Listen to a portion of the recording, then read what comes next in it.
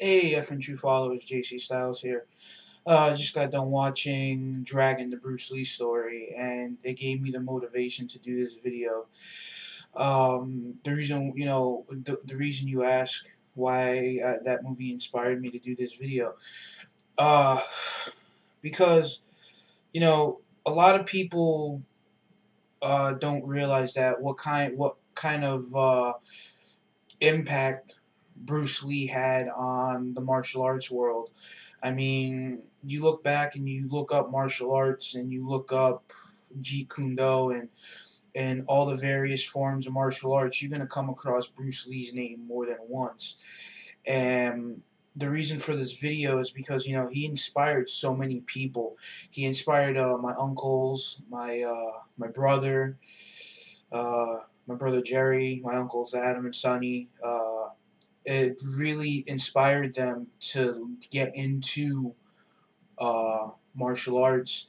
I mean, for years, every time my brother watched a martial arts movie, he always tried to do it, try to reenact the moves on me. Same thing with my uncle.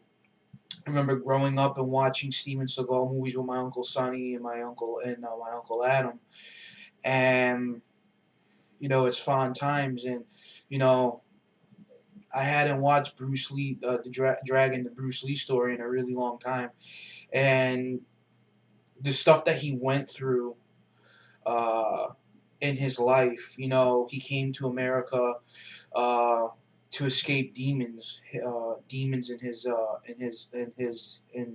his life. Uh, Not drugs or anything like that. His demons were more kind of like spiritual, and pretty much came to America. You know, lived in the slums. All that stuff, and pretty much basically from there, started doing TV shows. He started the Green Hornet. Then he did the Big Boss movie. Then he did Enter the Dragon, Return of the Dragon. He did so many movies that inspired. And before I go on to like this 15-minute rant, another reason why I did this video is because inspiration is the key moment for this video.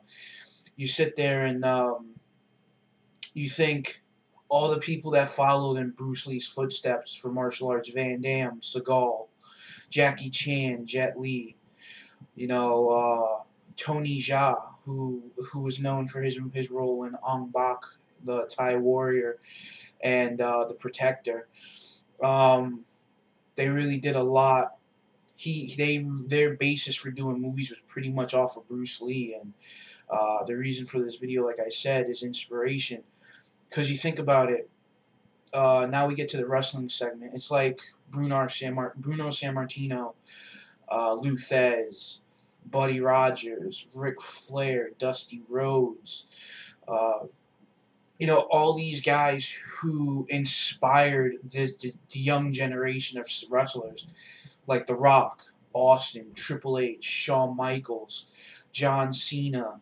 Uh, Guys like The Undertaker inspired so many others. Edge, Rey Mysterio, Dean Malenko, Bret Hart, Shawn Michaels.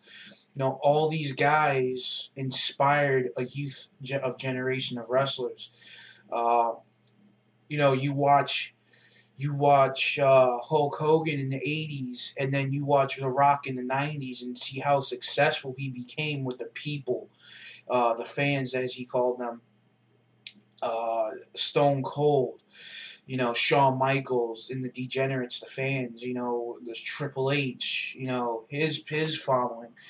You know, it dates back to like guys like Ric Flair and Hulk Hogan, Buddy Rogers, Dustin Rhodes, superstar Billy Graham, Harley Race, Arn Anderson, Ole Anderson, Tully Blanchard, you know, a long list of wrestlers, and sparked the generations that we have seen over the last, 10 to 20 years. Uh, and the reason why I wanted to do this video as well is because everyone sits there and they say that The Rock, uh, overrated.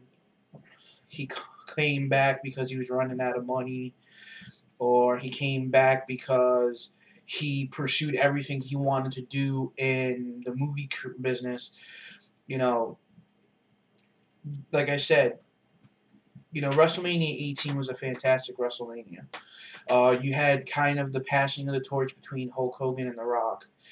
Uh, Before that, you had you had countless and numerous matches throughout WrestleMania history, and that match stands out the most because Hulk Hogan realized that The Rock was this generation's Hulk Hogan. And I think that's the reason why they had that match at WrestleMania 18. It just wasn't a feud.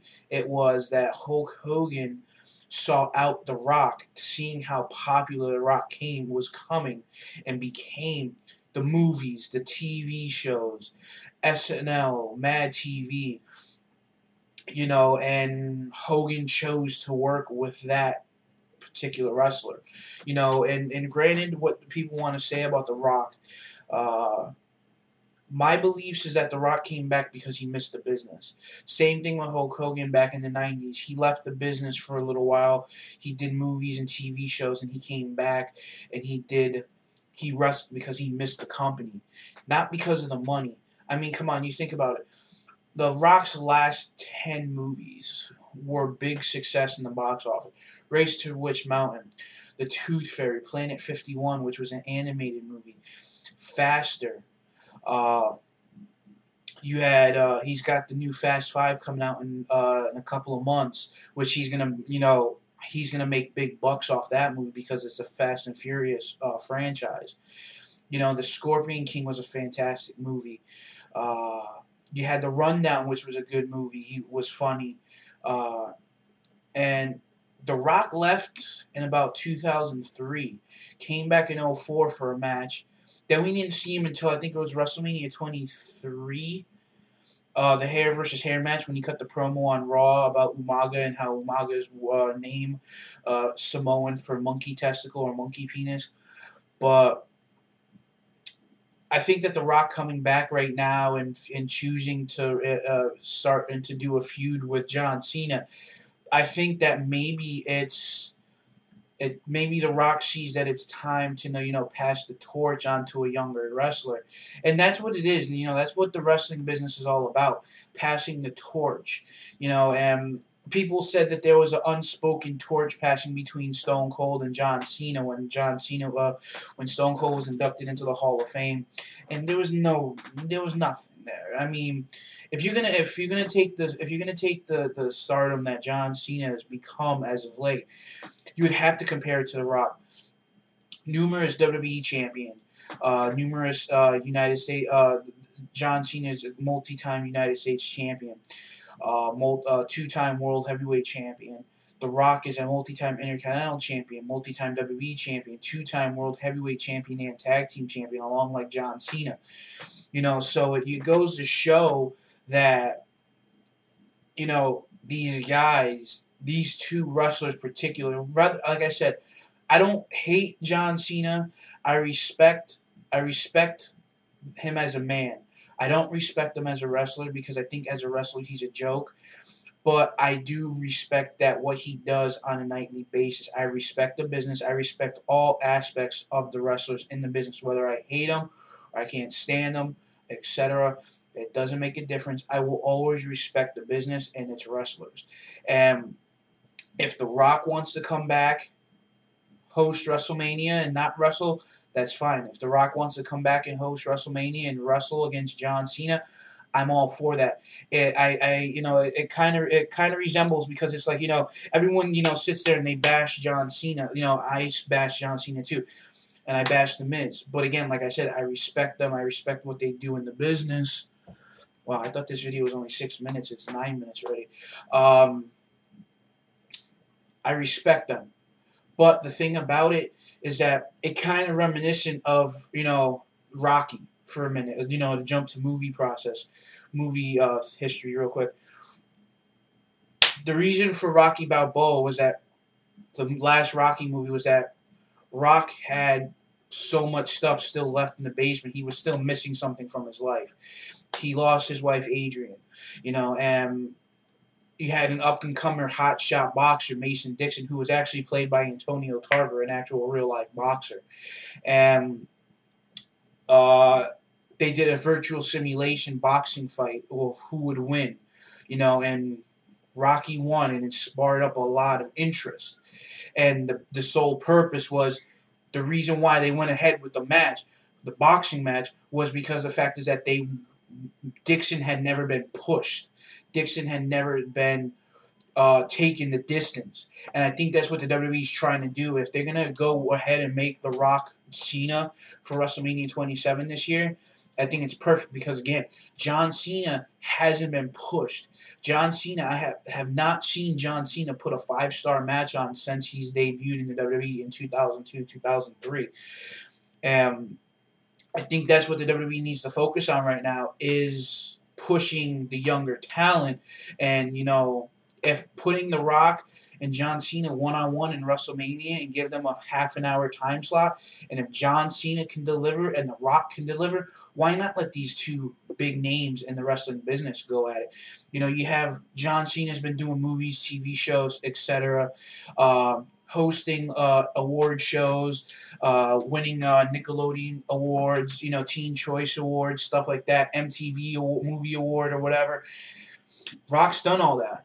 Rock's been there, done that. So why not pass the torch? Which like I said, this sole purpose for this video is inspiration. How Bruce Lee inspired a young generation of martial artists. How Hulk Hogan, Ric Flair, Buddy Rogers, Lou Thesz, Arn Anderson, Ole Anderson, Tully Blanchard, Dusty Rhodes, Bruno Sammartino, Lou Thesz inspired a superstar Billy Graham, Harley Race. Inspired a long generation of superstars. How Hulk Hogan inspired the 90s generation. Bret Hart, Stone Cold, The Rock, Shawn Michaels inspired the 2000s wrestling generation. Now you have The Rock, who may pass the torch over to John Cena. And if that happens, maybe John Cena will have a little bit more credibility. But hey, John Cena went toe for toe and went 15 minutes or went 20 minutes to a half an hour against The Rock at the grandest stage of them all. He's got it. That's all I'm trying to get at. And I think a lot of people don't seem to realize that about the business, is that, it's really, it's not all smiles and handshakes. It's ruthless. And the wrestling business is a ruthless product. And like I said, if they want to do John Cena Rock at WrestleMania, I'm all for it.